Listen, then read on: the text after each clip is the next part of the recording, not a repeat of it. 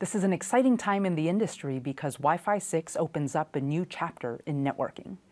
Wi-Fi 6 gives rise to a new level of connectivity that changes how you access the network and what you can experience while you're connected.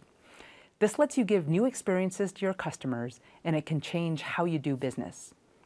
So let's talk more about the Wi-Fi 6 opportunity in 3 areas. First, Wi-Fi 6 is now. Second, Wi-Fi 6 enables new applications and developers. And third, Wi-Fi 6 is about the whole network.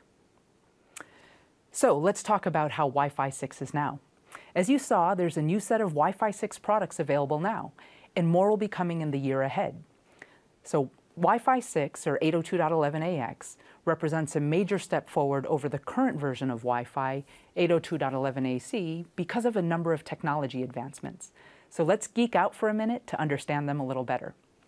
So first, there's the move from OFDM to OFDMA.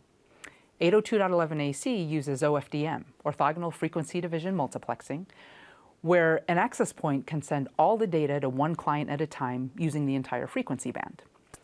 But if an access point wants to send data to different clients, it transmits the data in different time intervals. Wi-Fi 6, on the other hand, uses OFDMA, orthogonal frequency division multiple access. And with OFDMA, an access point can talk to multiple clients at the same time by allocating different frequencies to different clients. So the access point can also trade off how much spectrum it uses to send lower rate or higher rate data streams to the different clients according to their data needs. So in essence, it provides a more efficient use of frequency and time to get better performance. Another advancement is the move from carrier sense multiple access to scheduling. In 802.11ac, access points and clients use a listen before talk protocol to look for an opening to transmit data, and they can face collisions when they start to talk. But Wi-Fi 6 uses scheduling at the access point for both downlink and uplink communications to all the clients. And with scheduling, the access point can avoid collisions and fill every time slot with transmission opportunities, so it doesn't waste time without transmissions. So another important benefit of Wi-Fi 6 is power savings in the client. Instead of a client's radio being on all the time to listen for a packet, the access point can let the client know what its target wake-up time is, so the client can put its radio to sleep until that time.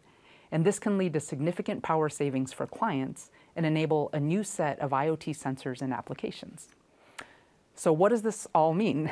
So with OFDMA, scheduling, target wake-up times, and other technology advances, Wi-Fi 6 supports more clients, which is often called higher density environments, and it gives them higher throughput, lower latency, and overall improved performance. And it provides power savings for clients. So let's step back out and think about how Wi-Fi 6 enables new applications and developers. So if we look back over time, what we've seen is that with every major networking technology transition came a new set of capabilities and applications. There was a time when you couldn't imagine sending voice over an IP network, and then we had voice over IP. There was a time when you couldn't imagine streaming video to your phone or high-definition video to your home, and then we had mobile video phones and HDTV. So I believe we're at a similar transition with Wi-Fi 6. So developers should start building applications now to get ready for this next wave of connectivity that'll become widely available in the next 1 or 2 years. So let's take a look at some of the new opportunities for developers. A university has thousands of students, and each student is carrying multiple devices. So with the higher density of Wi-Fi 6, all of those students and all their devices could be connected at once. And you could do something like stream an interactive augmented reality learning app and still get really good quality.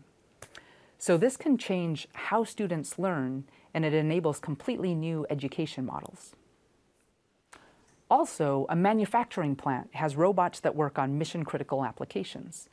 With the higher density and the power savings enabled by Wi-Fi 6, we can connect more IoT devices throughout the plant. And all of these devices and robots can operate with high-performance connections that are secure and reliable.